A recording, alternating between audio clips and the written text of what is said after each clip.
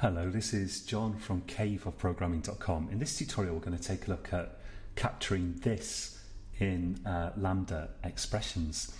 So here I've defined a class called test and I've given it two private variables, instance variables 1 and 2.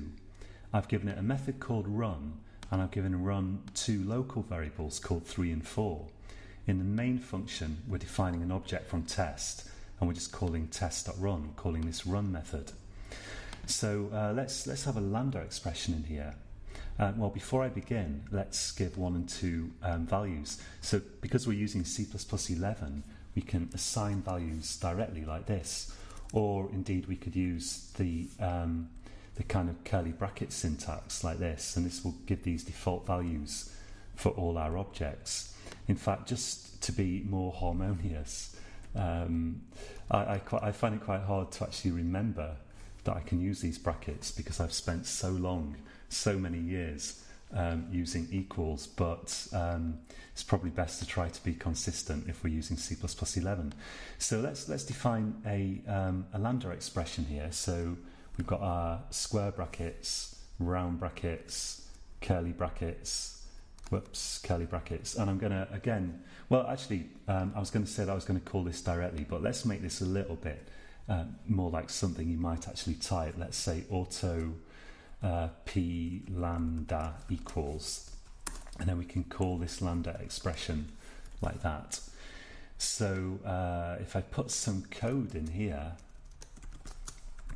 well, we can make it capture 3 and 4, let's say 3, 4, and let's maybe arrange this on some separate lines, and let's output 3 endler, and we'll also output 4 like that. So if I run this, we expect this to work. At least I do. So here we've got 3 and 4 being output. Now you can't capture instance variables in the same way. So we can't, for example, type 1 there. So that's 1 is an instance variable, so we can't capture it using the normal syntax. We get an error if we try to compile that. What we can do is we can just put this in there like that, and if we do that, then we've captured all the instance variables. So we could output 1 and 2 like that. So let's run this and check that this works.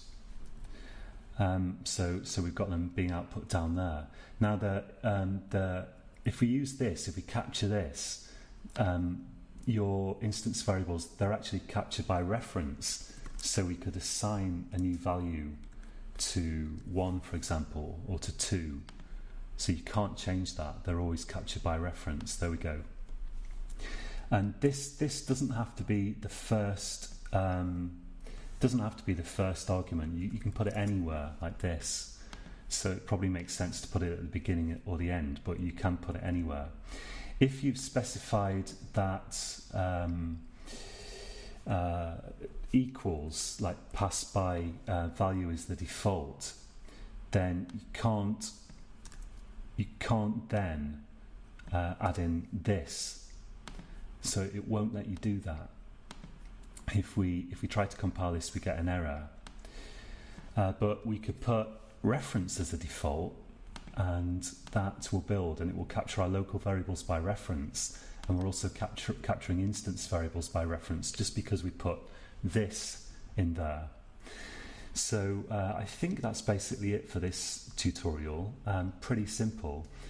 So worth having a go at that. Try capturing this, and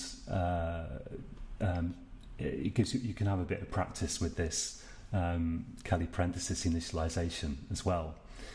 So well worth trying this out for yourself. Just create an object, check that you can capture this, and verify it doesn't have to be in any particular position, and maybe verify that if you try to make pass by value the default with equals, that doesn't work with this, but you can use reference as the default. So it's worth verifying that for yourself. Okay, so until next time, happy coding.